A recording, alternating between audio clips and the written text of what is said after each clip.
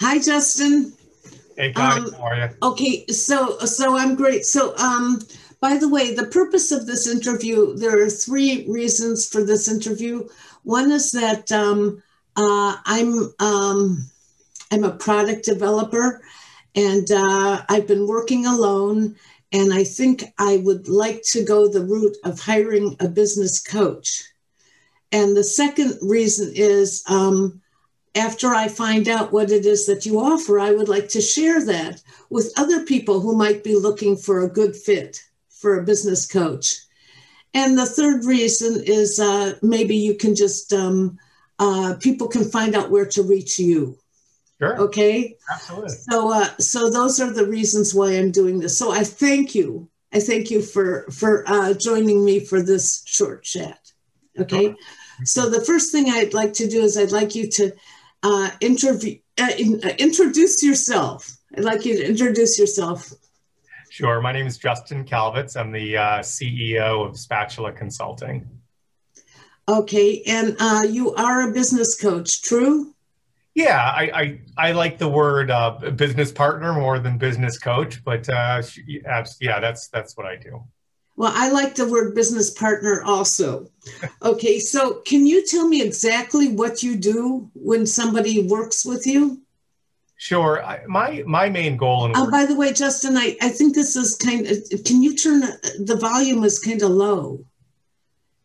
Oh, Is I are, can hear you well. oh, okay, okay. So maybe it's just on my end. Okay, okay. Sure. Yeah. So really, what I do when I work with anybody, and this is whether I provide free advice or have a conversation with somebody or work with them short term or long term, is I try and understand what you are trying to get to with your business, with your product. Is there a challenge that you're trying to overcome? Is there a business that you're trying to build from the ground up?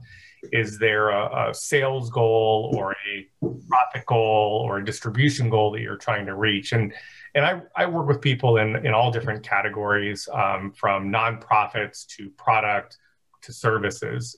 And those questions relate to all people that I work with. What are you trying to accomplish? And then basically work backwards from what challenges have you had? What have you tried? I work with them to figure out what's going on in their business, the dynamics of it all, and then help them put a plan in place to get there. The thing that I do a little differently is I also then help people, because I can give you a roadmap on how to get to California. But if you don't know the twists and the turns along the way and what happens when you hit this roadblock and there's a detour, in business, the same thing happens. So I try to help people not only put the plans in place, but also walk them through and be a partner with them as they go through that journey and trying to overcome those challenges or reach those goals. That sounds great. Now, I'm just looking at your background and I see spatula. Mm-hmm. Spatula, can you explain that? Yeah, so it's a funny name. It's not the Pinnacle Consulting or whatever.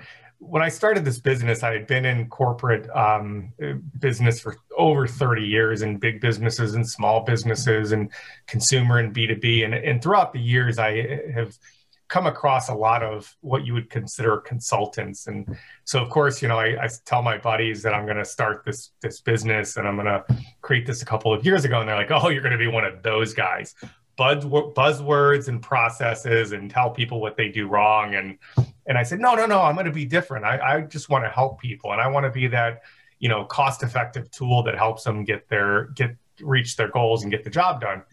And they're like, you're a consultant. You're going to be one of those guys. So I wanted to create a name that inspired getting stuff done at a cost-effective rate. And in your kitchen, the one thing that you grab day in and day out to do all kinds of different projects is your spatula.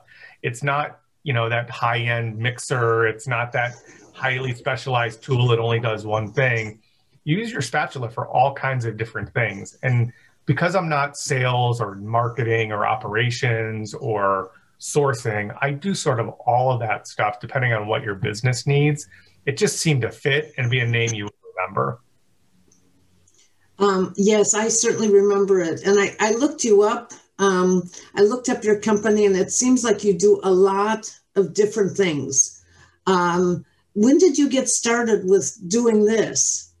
So about 2 years ago, I had some changes going on at the business I was working with and running, and I decided that I just wanted to do something different. I had talked about it for years, and quite honestly, my wife was the one who finally said, "Hey, it's okay you should go do this. This is probably a good time for you to try this. We've been talking about it for years." And I said, "Are you sure? I've got 2 kids going into college. I've got, kind of the breadwinner of the family, all that stuff.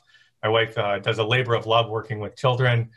And I said, "Are you sure?" She's like, "You go do this. Go help other people with all the stuff you've done and try this for a little while." So that was sort of my okay to go try and start my own thing. Okay, well, it sounds great. So you're having fun doing this?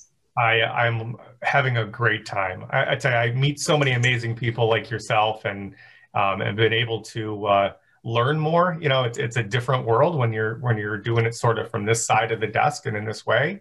But it's been a great experience. I really have enjoyed it, and again, I get to help a lot of people. I come across so many people that I don't want to say have been fleeced, because I don't think it's intentional by companies, but people that have gone into business and you hear them wasting hundreds of thousands of dollars and not getting anything for all their investment. And the business probably could have been a lot better off if they would have just had the right advice and the right guidance from the beginning. And, it's people like yourself. I want to start a business. I want to launch products. I want to do this, great ideas. And you see people just sort of guiding them with, well, if you do this and pay this and spend this and put this money in, and it doesn't have a longer term vision of how they're going to succeed. It's just, we can do this for you, therefore you should spend money with me. And that really, to me, is something I'm trying to kind of fix, for people. It's like, take a deep breath. Don't waste all that money. Here's the better way to do this. So, that is so interesting, because just about 1 hour ago, I got a call from somebody who's been, I guess you can call fleeced many times. We all have been. Mm-hmm. And she called me up to find out if I could recommend somebody to work with. So I said, you are in luck, because I'm just going to be talking to somebody, and I think he's incredible. And she actually wanted to know if you know anything about a good manufacturer for the product. Yeah. Do you have contacts with manufacturers? Yeah, absolutely. I do all kinds of different manufacturing overseas and in the US, just depending on what the needs are. Okay, good, because she's going to call you too. I believe she just connected with you on LinkedIn. Oh, I saw that pop up. That's funny. Yes, because she's very interested, and I'm sure there are a lot of people who want to work with an honest person who says, this is what I can do and this is what I can't do. Yeah, and there's a big difference between doing the right things and spending money and it not working versus people spending money on things that don't really make sense in the bigger picture. A quick story, I worked with one client who was really excited because this company convinced them that they could get them on the Today Show. They were just starting their business off. And of course, when you hear I developed a product and it can be on the Today Show, your eyes light up and you're like, this is amazing. This is our big break. This is going to be great. But they didn't have anything in place to support it.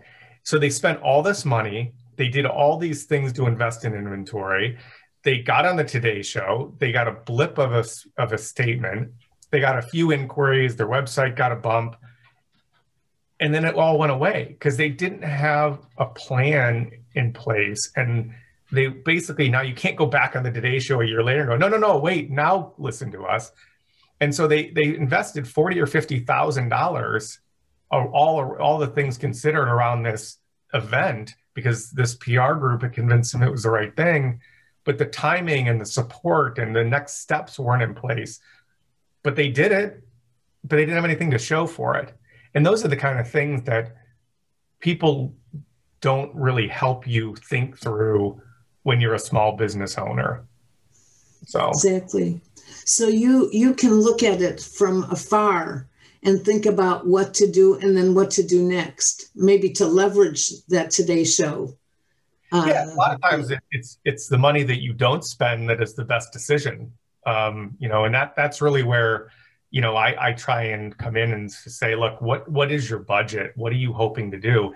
In the business world, there's sort of this, you either have a lot of time or you have a lot of money, and you sort of have to figure out what those two, where you're at in that realm, and what you're trying to accomplish based on how much time you have and how much money you have. And then you put a plan in place based on what you're trying to accomplish with those two things in mind. So you sound like you know what you're talking about. Now, I want to know, Justin, what do some of your clients say about you? Oh, boy. You have to ask them. I think what you would hear from most people are, I think, a whole host of things of value that I bring to them. Again, I'm not just, hey, help us get sales distribution or help us with a marketing plan. It's really the day-to-day business, what I call micro decisions that are probably the bigger parts of what I help with. And sort of how does that fit in, and zoom into the decision, but zoom out to figure out where we're trying to get to.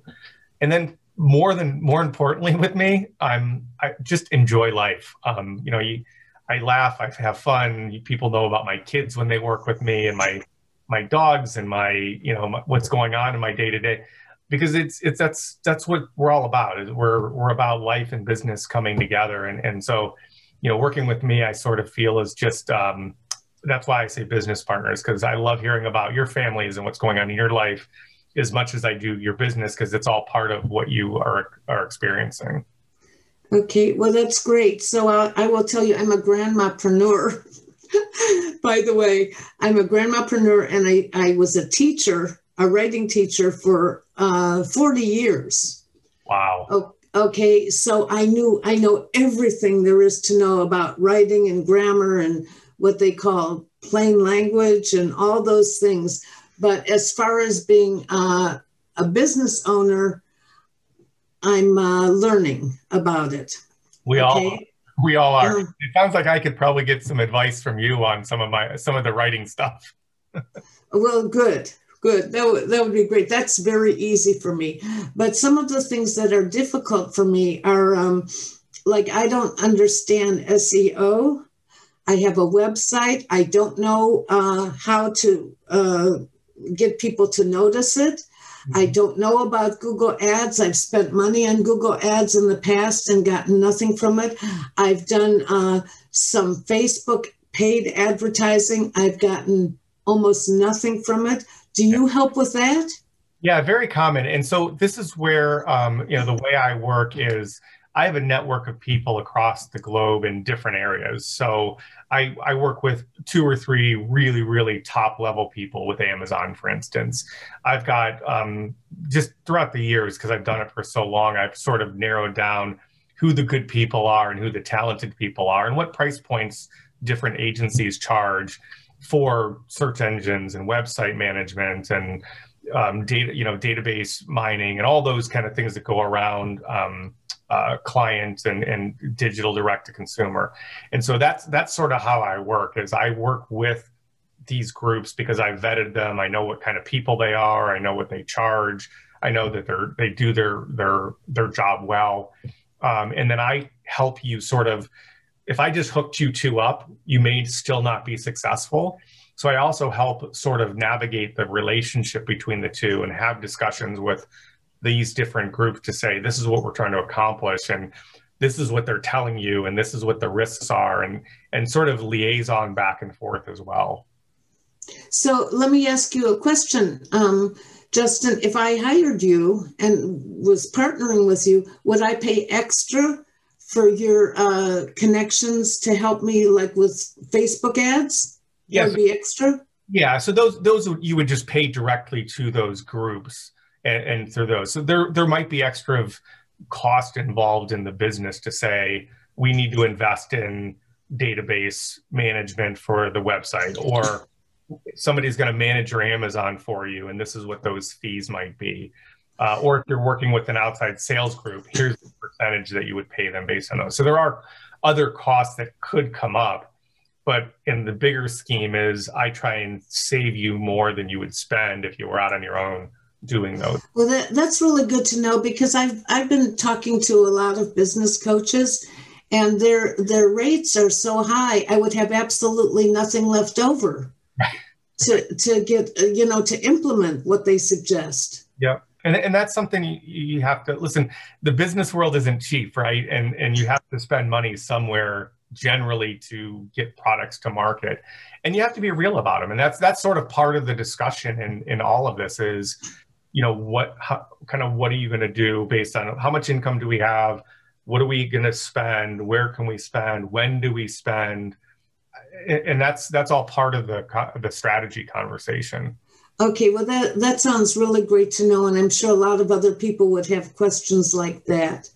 So I'm going to get a little bit specific. I'm an inventor, and I have a product called Tip and Split, and I did get a lot of publicity about it. It was on the Today Show, The View. It was on QVC, and so many other things. But what I want to focus on now is a service. And I want to ask you if you think that we are a good fit about that. And my service is that because I'm getting older, I'm thinking about my grandchildren. I have 6 of them, and future generations. And I want to pass down my memories to them. And I want to help other people pass down their memories, because they're going to be gone and nobody's going to know about them after they're gone. So it's up to us to let them know what we want them to know about us. And so my new program is I'm giving lessons on how to write your story in as little as 1 month. Okay. And I make it very easy to do. It's based on pictures and captions. So, for example, I have mostly pictures, but I have a few words that I want to share with them, because I have one section called namesakes, because I want people, my generations, to know how they got their name, if it was just out of the blue or if it came from something. So in my family, we chose our names to honor people who were deceased. I'm Jewish, and everybody was named after somebody, except people might wonder about my name, because my name is Connie, and that is not a Jewish name, far from it. So how did I get my name? Well, my mother named my older sister Sharon, and that was named after a deceased grandfather.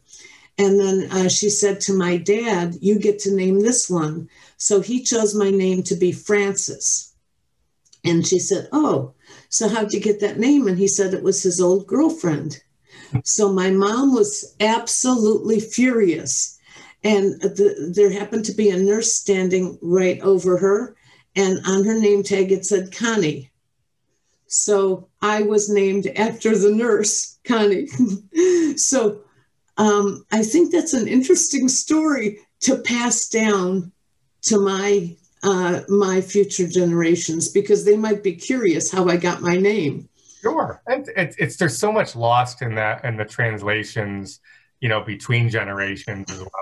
It really is something that you hear it all the time. Oh, I wish I would have asked these questions or got to know this a little bit more. It's something right. that wants to I meet so many people who say, "My grandma just died. I wish I had interviewed her and known about this." Yeah. So it's my mission to help people talk to their grandparents while they're still here, and find out about them and pass this legacy down to their children and their grandchildren. So that's what I'm trying to promote. And I need help with how to promote it. And so the things I look at with that is, and one of the things you'll learn about me is I don't get too excited about any products or programs, because you never know what the market is going to take on or like or dislike.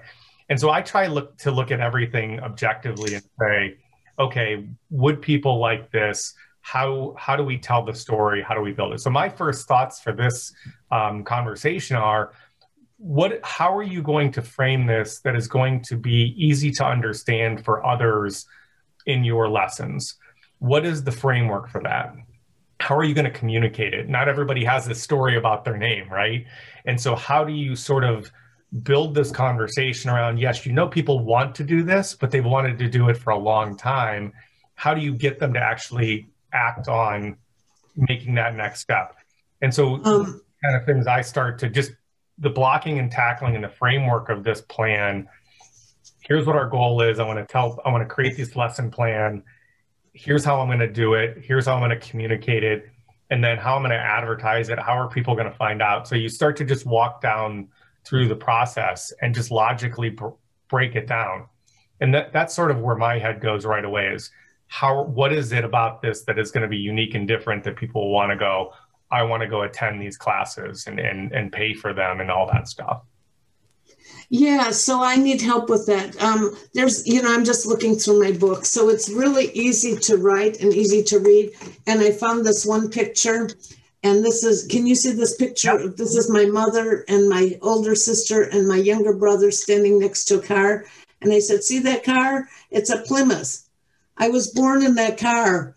We couldn't quite make it to the hospital.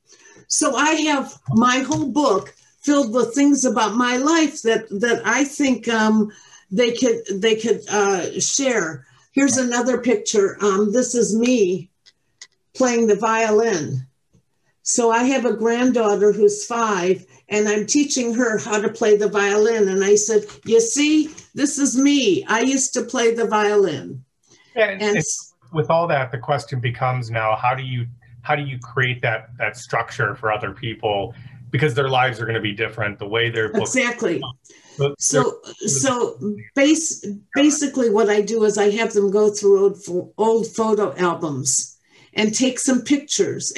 Find some pictures, because in the olden days, we used to have photo albums. Mm-hmm. And we also have smartphones, but for the older pictures, you're going to need actual photo albums. And I tell them to focus on one group of pictures, maybe their grandparents, and then find some pictures and write a little story about each one of them. For example, my grandpa died when I was just a baby, but I still remember pulling his hair, and yeah. I show them, I found pictures of me growing up because I want my grandchildren to know that grandma used to be a kid once. Right. So I share all these stories about what? A normal person, right? I wasn't always old, Yeah. So how do I get them to do it? Well, I start off with a consultation, and they're all excited about it because they all have wanted to do it. So I guess I'm the impetus. I say, okay, start gathering some pictures and come back to me, and we can talk about what kind of captions would be meaningful, because I was a writing teacher for 40 years, so I know how to do that. Yeah. So, and then, but I'm still trying to get the word out. Yeah. And that's what I need somebody like you. What? How do you do that so you don't have, a call every 20 minutes all day long, every day with those things? That's sort of how do you monetize that, and how do you scale it? So it's not just a one-to-one conversation, but it's a bigger platform that allows you to reach more people and have more people have access to your information. So you would know how to do that? Well, we sit down and build the plan, right? But yeah, that's sort of what I do, is to figure out how do you take that, I'll say, wet clay concept with the goal of reaching a bunch of people and putting the plans in place. So.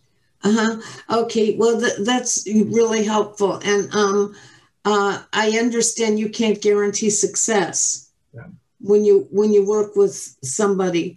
But how would you measure? Are there any things that you could probably be successful at with my project? Because that's what I'm talking about. Yeah, and I would say that what you look at is the first couple of calls that we have together is sort of building that outlook of things. And once we get into the more details of it, you look at it and say, okay, this is going to take us 3 or 4 months to figure out. Here's what that looks like. And then the next step is, okay, by this date, we hope to have X amount out there or launched or whatever. And here's what it's going to cost. And so those first few weeks or months together, we sort of build that outlook of what it's going to look like. So until I get into again, time, money, what you have built, how does it work, what's the plans, we try a few things, then you sort of look at what the next 3 to 6 months look like. And we just put goals in place for the business. Do you know, I keep hearing about sales funnel. Yes. I don't know what that means. Do you? Yes, it means reach a lot of people and get some sales out of it. Okay, well, that's a good answer. So Justin, I looked you up and you seem absolutely amazing. And I'm hoping that a lot of people will find what you said useful. I hope so. So I want to know, how can people contact you? They can go to my website, spatulaconsulting.com. Justin, this was absolutely incredible.